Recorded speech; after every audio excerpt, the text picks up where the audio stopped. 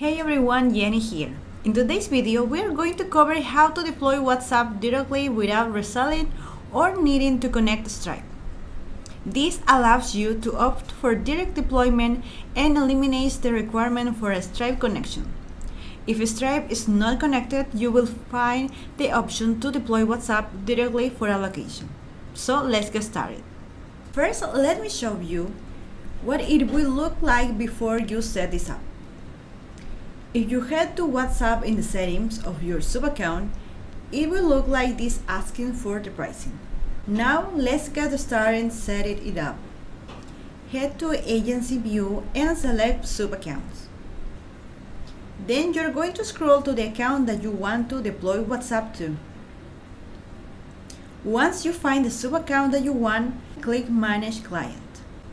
Now scroll down to the reselling section and under WhatsApp, agree to the terms and hit Pay Now. Please note that you will be charged once you hit Pay Now. Now it should be set up. So let's head back to the sub-account. Let's get to the Settings tab in the sub-account and select WhatsApp. Now you can see the option for the sub-account to begin setting their account up by signing into Facebook.